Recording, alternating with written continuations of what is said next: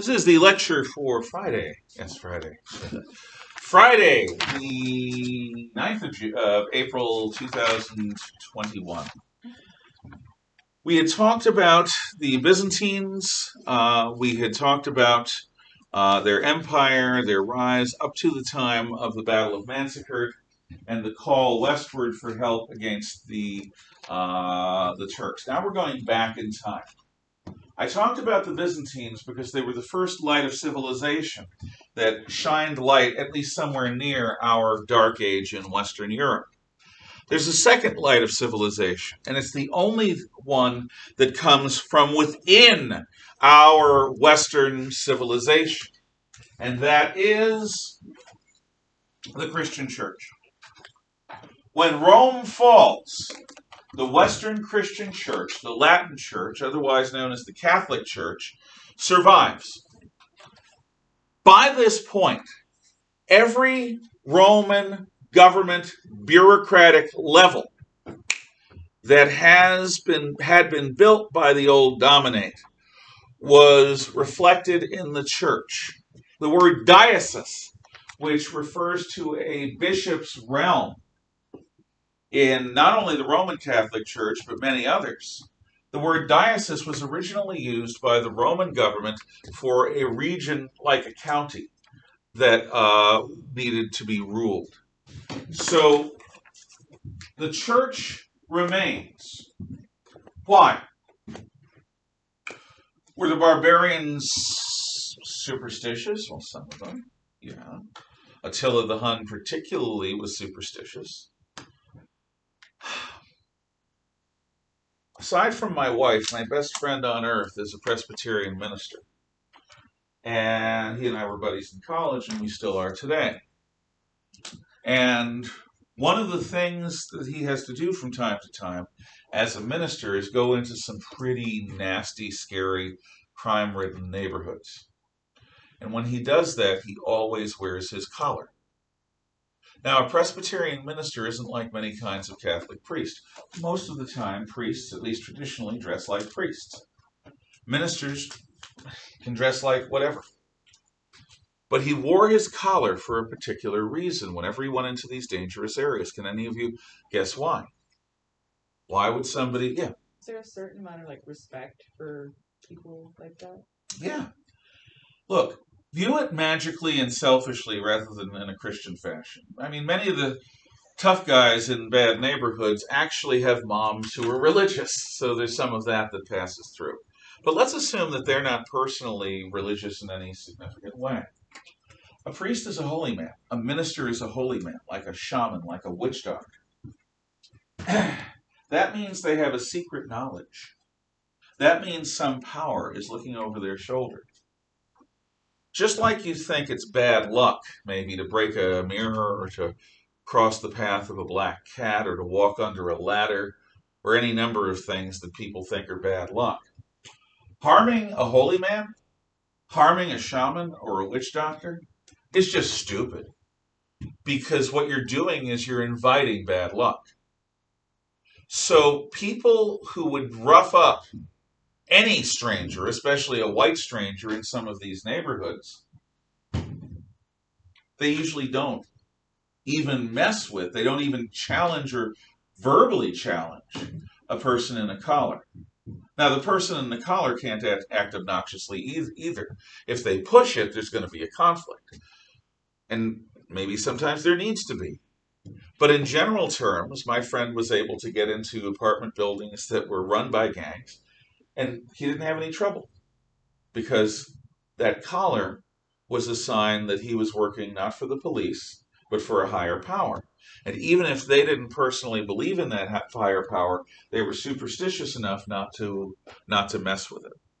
So one of the reasons why the church survives through the Dark Ages, or in the early phase of the Volkswanderung, when the Germanic peoples are coming in, is that for the most part, with the exception of the Lombards, who attacked Italy after the Byzantine period, with the exception of them, for the most part, churches and priests and nuns and monks and other holy type peoples were off limits. And often, one of the places you could run for safety from the barbarians was to your local church, because not all barbarian chieftains were willing to burn down a church full of people. They'd burn down a house full of people. They'd certainly burn down a fortress full of people. But a group of people in a church might be safe because of that superstition.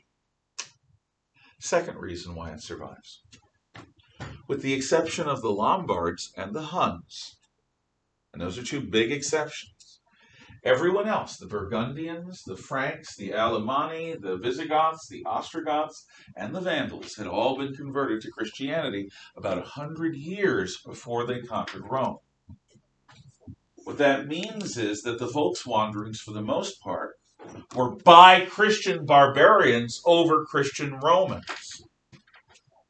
Now, this Christianity of the barbarians doesn't stop them from being violent, tough guys. Oh gosh, they're violent. Oh gosh, they're tough guys. This is absolutely true. But the fact that they're both Christian does moderate the degree of violence. Now, they are warrior Christians, and there is a long history in Christianity of being a fighting Christian, believe it or not. So the barbarians see themselves as fighting Christians, as being fighting Christians. And when they conquer the Romans, well, they're just another kind of Christian.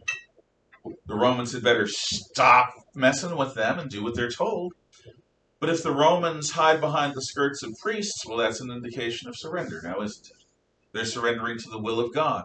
And the will of God may be that you all gather so I can burn you alive in your church, the barbarian chieftain says to himself.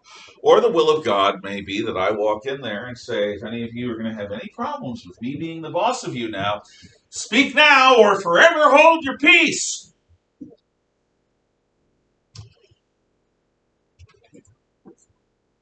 However, even though these barbarians, with the exception of the Huns and of the Lombards, were Christians, that only goes so far. Here's why. The Roman Christians who were conquered are Catholic Christians. Now, the word Catholic means universal. By the strict definition of the term Catholic, every Christian, whether they're Greek Orthodox or Russian Orthodox or Protestant or Baptist, Anabaptist, Quaker, Shaker, Reformed Christian, Presbyterian, Roman Catholic, Episcopalian, doesn't matter. We're all part of the universal Christian church, that is the Catholic Christian church.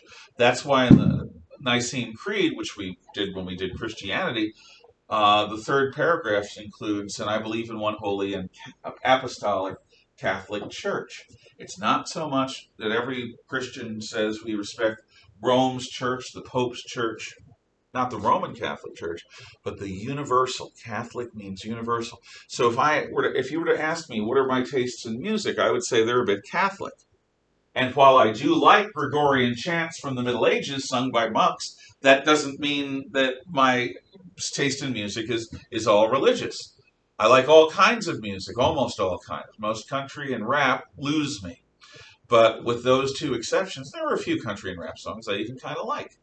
But in general terms, I if I'm in the right mood for it, I can find something to like about most every kind of music. I have Catholic tastes. That means I have universal tastes. If you like, what kind of movies do you like? What kind of video games do you like? Well, if you like a wide variety, you may have Catholic tastes. The Romans were Catholic Christians. They were Latin Christians, they were Latin-speaking Christians, and they were part of the church set up in imitation of the Roman government. But as I've said before, this is a reminder.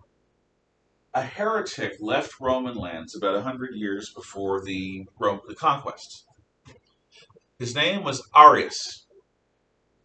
And Arius had beliefs about the humanity of Christ that went too far towards emphasizing humanity over spirit for the Roman church. So the Roman church was going to punish him as a heretic, as a false teacher, as a teacher of falsehoods. But Arius goes to the Germans beyond the power of the Roman Catholic Church and preaches and converts them. So the German barbarians are converted to Christianity, but it's a different denomination at a time when that matters. So, for example, even though the Vandals are Christians and the Romans are Christians, when the Vandals sack Rome in the 450s, they're really nasty. And they will burn churches and kill priests and rape nuns and kill them. How can they justify that? Well, Arian Christianity among the Vandals is rather puritanical. Roman Catholic Christianity at that point doesn't allow for open homosexuality, but it doesn't punish it either. And the Vandals see this as a sign that the Christians of Rome have fallen into decadent ways, evil ways. Because the Christians of Rome tolerate the intolerable, which the Vandals call homosexuality is intolerable, then the Christian church is complicit with evil. And therefore that the Christian church of Rome isn't really Christian anymore, and it needs to be shown the error of its ways. So the Vandals come in like the holy fury of God to punish the Roman Christians for being too tolerant of things that the Vandals are not tolerant about. But this difference between being an Arian Christian and a Roman Christian takes on other things. Being an Arian is a sign that you're part of the ruling class. Being an Arian Christian means that you're among the people who conquered. You're not among the people who are conquered. You're among the people who do the conquering. So it's a status symbol. And this difference between Arian Christianity and Roman Catholic Christianity is going to be a problem for a couple hundred years, so long as that division holds. Now, it still means that the Christian church largely survives, because the Goths and the Franks and the others may be Roman Christianity, but it's still Christianity. So there's some degree of leeway given. There's some degree of mercy shown to the religious people, and there's some degree of superstition with which religious people are viewed. Now, the old Western Roman Empire, I guess I'll use one of the pull-down maps. The old Western Roman Empire is Latin-speaking, largely. So, Italy, the Western Balkans, Iberia, Gaul, and Britannia, as well as North Africa to Carthage and Libya, they speak Latin. They were conquered by Rome. And for the most part, they were barbarians when Rome conquered them. So, Latin speakers, and these are the people that give allegiance to the Bishop of Rome, who is the Pope. But in the East, most of the people are Greek speakers. And Rome had conquered the East at a time when the East was civilized. Greece, very civilized. Cyrenaica, Egypt, Judea, Syria, Asia Minor or Anatolia, all very civilized. So when the Romans come in, the Latin-speaking Romans form the upper class. But the most educated and sophisticated people spoke Greek. And soon, Roman aristocrats made sure that their children learned Greek as well as Latin, so they could read the Iliad and the Odyssey in the original Greek. It's a lot like today, where certain families want their kids to understand French as well as English, or Spanish as well as English. But no, Spanish doesn't have the same hoity-toity cachet that French does. Notice I use the word cachet, because it's frog talk. It's French. If you're in a family that wants to have the status of being cultured, of being seen to be cultured, learning French as a second language is a good way to do that.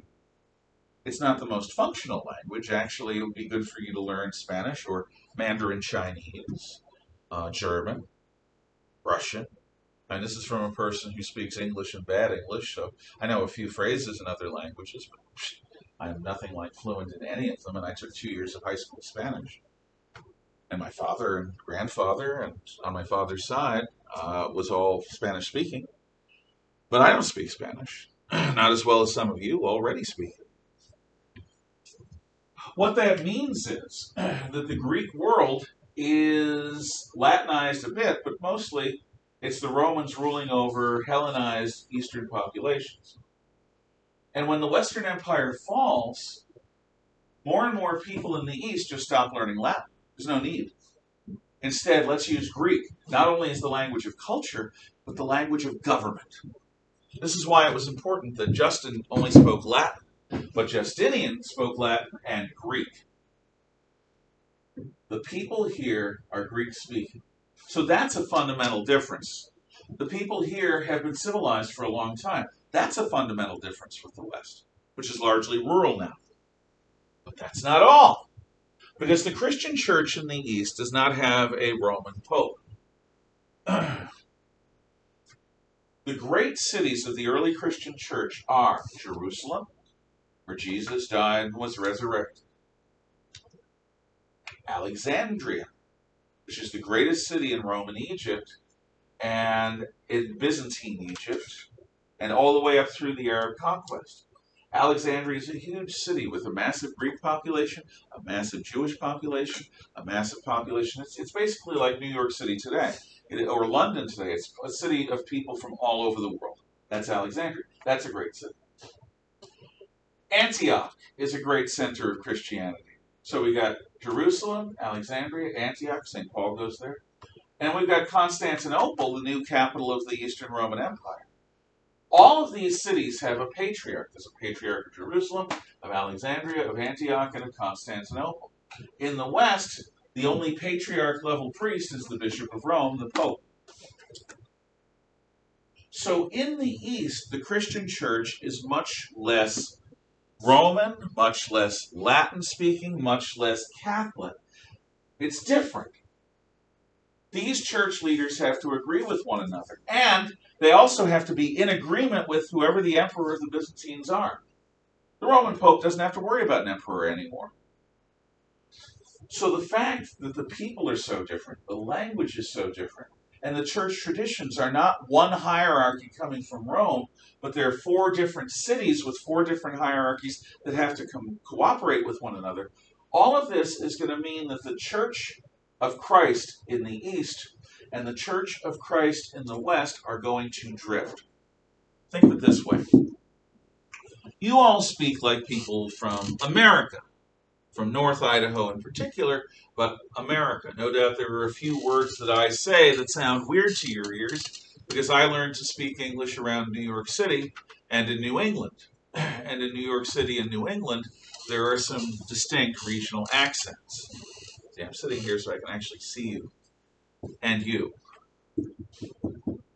Let's imagine, though, that you have a brother or a twin of some kind, twin brother, twin sister, or just somebody close to you in your family. And you've both grown up here. One of you moves to the deep south, to Alabama, where they have a really strong southern accent. The other one of you moves to Southern California, surfer culture California, dude California. And you're there from ages 14 to 24, 15 to 25. You're each in your own environments for 10 years. Now, at the point of separation, you and your sibling would speak the same dialect of English. But after 10 years immersed in the Deep South, y'all would have some differences with the dude from California. You see how that works? Just by being immersed in a different language group, you learn to speak a different variety of English. So when I moved to Korea, I was like probably 4 or 5 years old. My little brother was like 2 or 3, I think. And so like he knew how to talk, of course, but like after spending like some years in Korea, like he started to have trouble with like his L's and his R's, and he like couldn't pronounce them as well. And it took like after we moved back, it took him a while to like learn how to talk right because he talked like the Koreans speak English, not like we speak. I'll bet. Yeah, that's interesting. I'll bet also he probably learned some Korean words and phrases. Yeah, but he forgot all of them by now. Yeah, because we adapt, especially as a child. You know, children are sponges. If I really cared about children, about people learning many languages in the United States, I would want them to teach not only English, but at least one or two other languages in elementary school. If you could have foreign language teaching done at kindergarten level, first grade, second grade, third grade, fourth grade, you would learn the language in a way that is so much more natural because your brain is still at a point where it's absorbing language. By the time you get to junior high school or high school, your brain has largely accepted its primary language and it's almost set in its ways. So to learn French or Spanish or German or Italian or Chinese is all about the mind. It's about learning vocabulary lists. It's a grind. It's studying. It's hard. If you had learned it younger as a kid, it would have been a lot easier because the human mind simply absorbs language better. Yes, Arian. When my mom was growing up, lives in she lives in Thailand, obviously, and there people speak different languages. Some people speak Cambodian and some people speak Thai. So if you live in where my mom lives, she speaks Cambodian and Thai Mm-hmm. because there's a lot of locals there from Cambodia. So Yeah. they'll speak Cambodian too. So And that she makes knows, total sense. like, four or three languages. And Cambodian and Thai are very different languages from each other, and they're very different languages from English. And frankly, the European languages that Cambodians would learn would be French. Would have been traditionally French, not English, because Cambodia was a part of French Indochina up until about 1952. The reason, do you know why so many Cambodians are inside Thailand? Yeah. What happened was the communists, at the end of our Vietnam War, the communists took over Cambodia. When they took over in 1975, it was a nation of about 3.5 million people. In 1979, the Cambodian communists were overthrown by the Vietnamese communists. And there were about 1.3 million people left. They kill between a third and half their population in 4 years. So huge numbers of people to get away from that crossed into Thailand, but it wasn't an easy experience. It's interesting that your mom learned both of that. How's her English? Is her English good? She has an accent. I can't tell she has an accent. Well, of course, she's mom. Yeah. I'd love to talk to her about what she remembers because that's just fascinating to me. It's fascinating history. And look, the fact that she can speak English, I'm amazed by people who are good with languages. I'm not. My best friend, the minister's wife, is Chinese. She came over here from China, and she speaks perfect Mandarin Chinese, Cantonese Chinese, her local dialect from Suzhou, China, as well as English, French, German. She's just incredible. She can speak, read, and write all of those. That's wow. And she knows a bit of Japanese too. Yeah. So my great grandmother, she came here from Russia. So in the time that I knew her, I kind of remember she still would occasionally use Russian words when I would sometimes come over with my family. And also, I remember she still had a bit of a Russian accent as well. Did she ever say "Bоже mой"? No, but whenever I came to her, she would always refer to me in a Russian word saying "little Zoe." Oh, that's sweet. Is it Zoichka? Zoichka? Yeah, Zoichka. Zoichka. That's it. Yeah. Bоже mой is a typical Russian exclamation. Yeah. And it's something actually that translated that went into the Yiddish as well, because Eastern European Jews. Yeah, my grandma's not like Russian, but everyone in her family when she was younger they all speak Yiddish. Mm-hmm. So when my grandma talks to me, she calls me like Babala and stuff like that, and she calls me like a bunch of words in Yiddish when she's like. That's a rich language heritage you got. It really is. I admire it. And Yiddish. That's what my dad said, obviously. Yeah, no. But Yiddish is one of those languages. It's sort of a blend of Russian and Hebrew and a bit of German and a bit of other Eastern European influences. And it's an interesting study in how language develops on its own. You don't need classes. You talk. Anyway, I don't know if that made any sense. So what happens is during the Dark Ages, as the cultures separate, as the East remains civilized and the West becomes more barbaric, as the East remains Greek and the West becomes keeps with its Latin, but the Latin begins to change, and the origins of Italian and Spanish, Portuguese and French begin to develop. The churches diverge. The churches become separate. And ultimately, the Latin Church and the Greek Church have what's called a schism. Actually, it's the first of many schisms. And the schism has to do with whether Jesus was around at the creation or whether Jesus himself was only around after he was born. And I think the Western Christians believe that Jesus was there at the moment of creation, the Word of God made flesh, the Word of God that creates. And the East tend to view the specific thing that was Jesus more as coming about through the incarnation. It's just weird theological stuff. But what really it is these are people now from different worlds. This is still civilized. This is now medieval. It's different. So the Christian church splits. And what gives us today's religions around here, most of us are not Orthodox Christians. Some of us may be. Most of us are not. Most of us come from the Western Christian or Roman Catholic tradition, and then that tradition splits in the 1500s to form Protestants and Reformed Christians and all sorts of other Christian denominations. But it comes through Rome, through a medieval period. So when I talk about the Christian church from now on, I'm not really talking about the East. For the most part, I'll be talking about the church in the West. So just bear that in mind. Okay. Pope Leo the Great is the first hint that the church is going to be really a big deal. That Constantine's dream that the church will help Rome will, to an extent, in a weird way, come true. Even if it doesn't save Rome, it saves a lot that was in Rome. Remember, Leo is the Pope when the Huns come down into Italy to destroy Rome. Leo, Pope Leo, not the Emperor Honorius or Theodosius, Pope Leo comes out of the city across the Tiber to speak to Attila personally. Pope Leo gets the Huns to leave, either by paying them off or by overawing them with the majesty of God, or probably a little bit of both.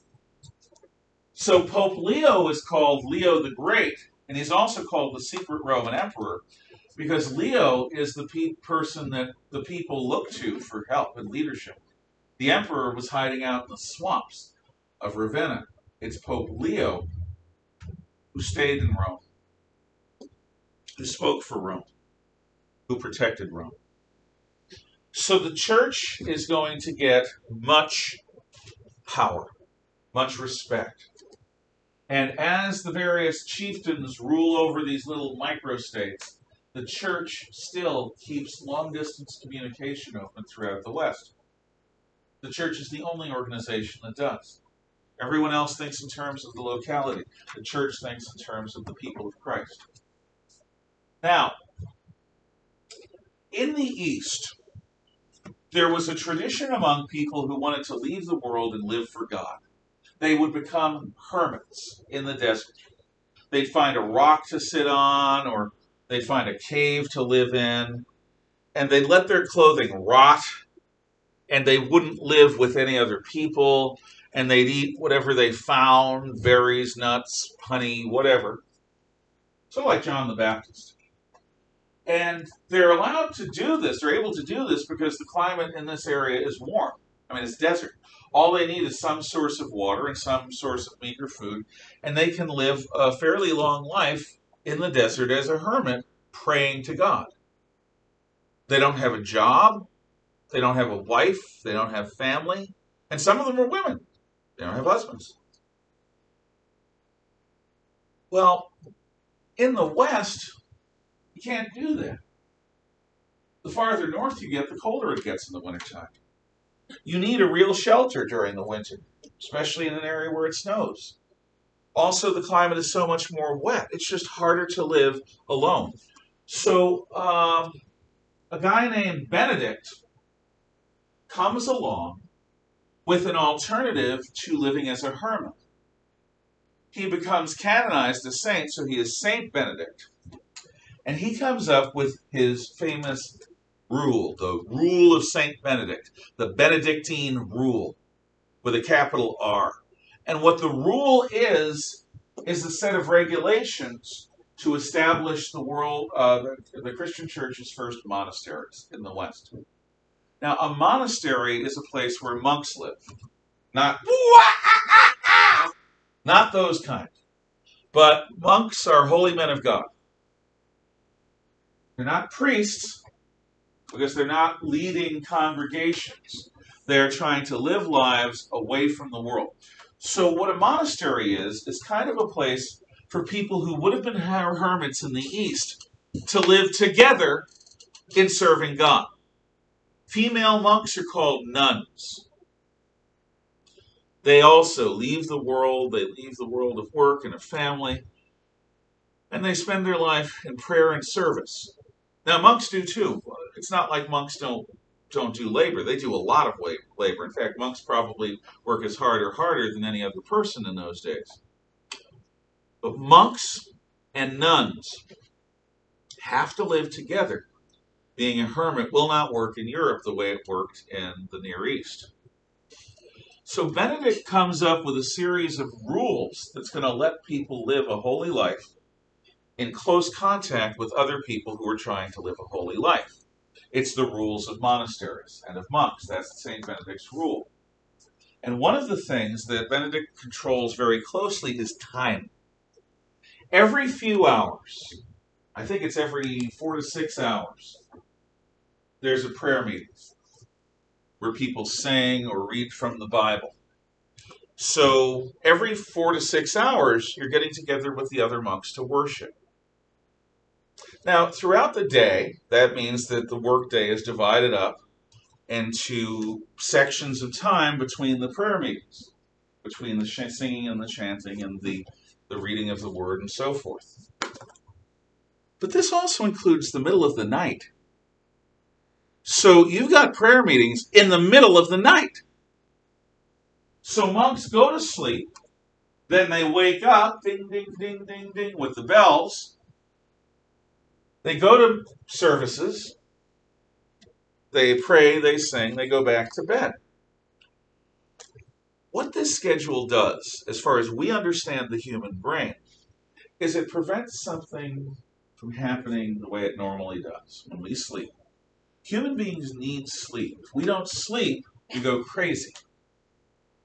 Our body can't handle it. We require sleep. But we not only require sleep, we require dreams. Dreams are a way for our mind to work out tension. Yeah. So you're saying that that's you Arian sleep? That's exactly what I'm saying.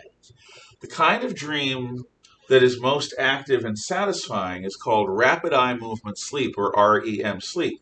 And what scientists have done as they learned about it is basically what happens is as the person is dreaming, their eyes move as if they're actually awake. That's rapid eye movement sleep, or REM sleep. We, to remain sane, need REM sleep. If we don't get enough of it, it's like poison builds up in our subconscious. It's like poison builds up in our system. And a person can literally go off the rails. They can literally have a schizoid break with their life and suddenly become a raving lunatic. Well, what happens with the monks is they get a little REM sleep, but they don't get it regularly, they don't get it naturally, they don't get it routinely.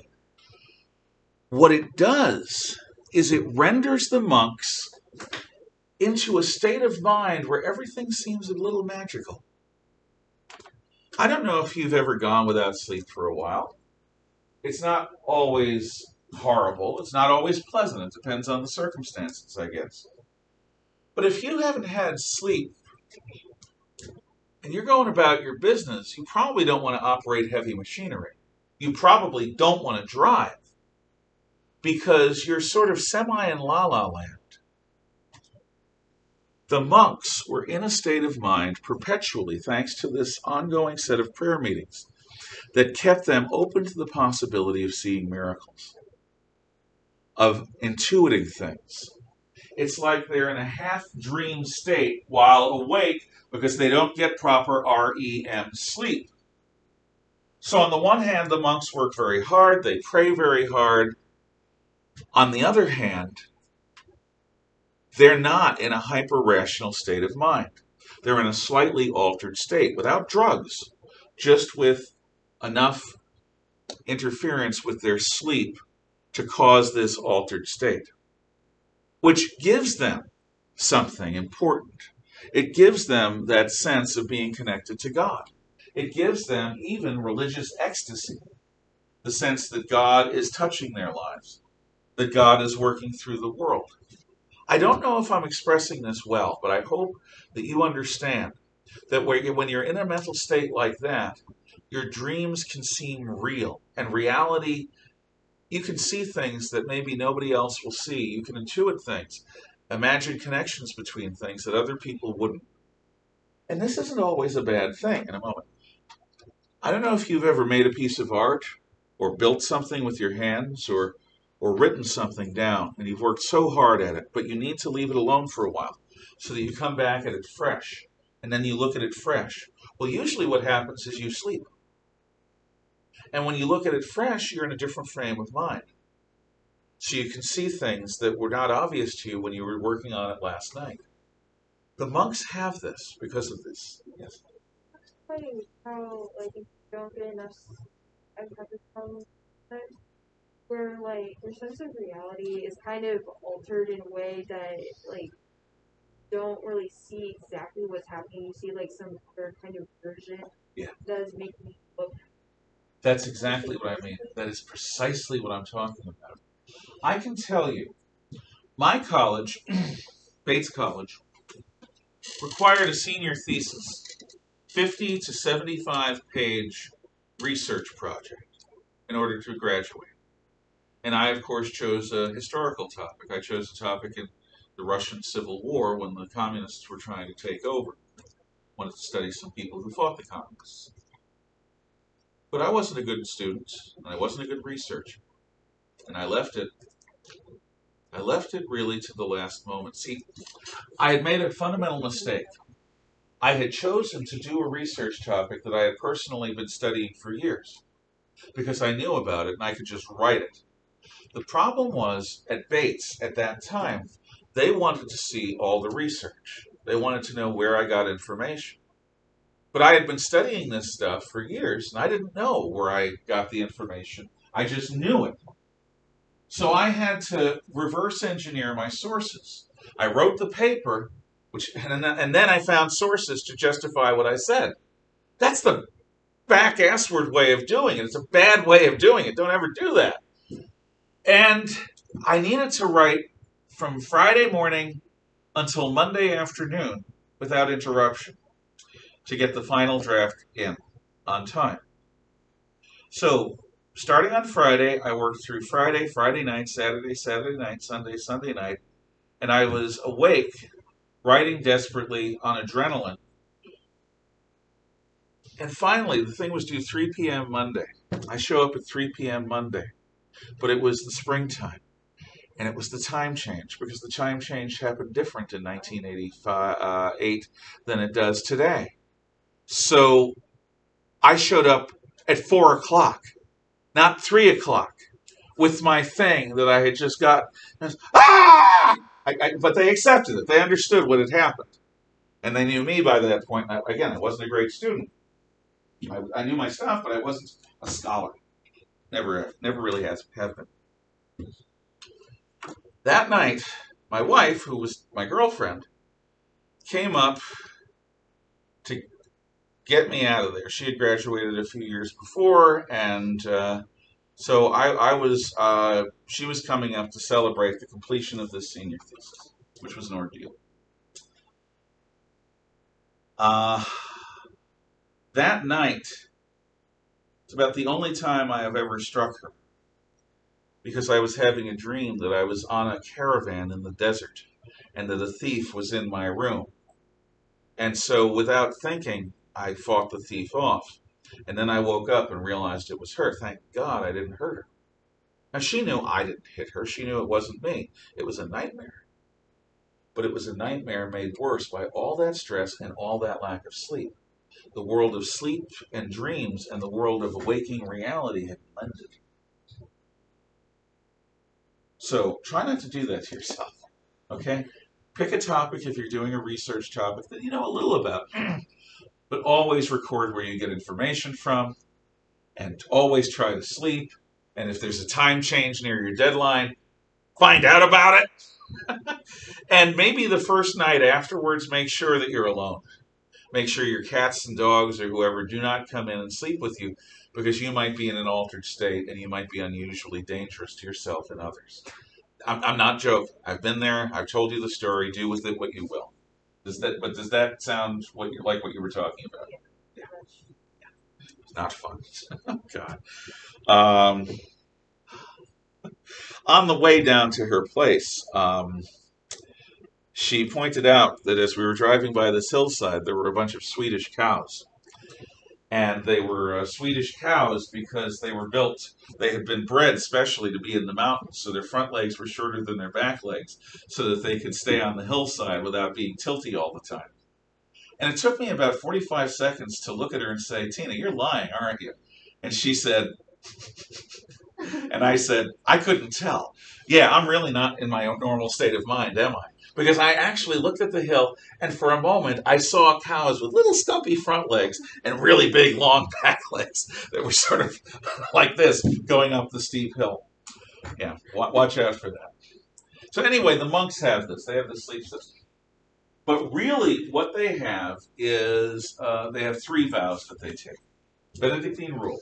Poverty, chastity, and obedience. They will not acquire wealth. They will not have sex or families. And they will obey the chain of command as if Christ himself were speaking. Poverty, chastity, and obedience. And I think what I'm going to do is I'll go into more detail about them on Monday. That's where we are for today. Any questions, comments, or thoughts? I see none. Thanks to those of you. That always gets me. Thanks to those of you, or at least it surprises me, who participated. Thanks to the rest of you for listening. You may talk quietly amongst yourselves, even you at home.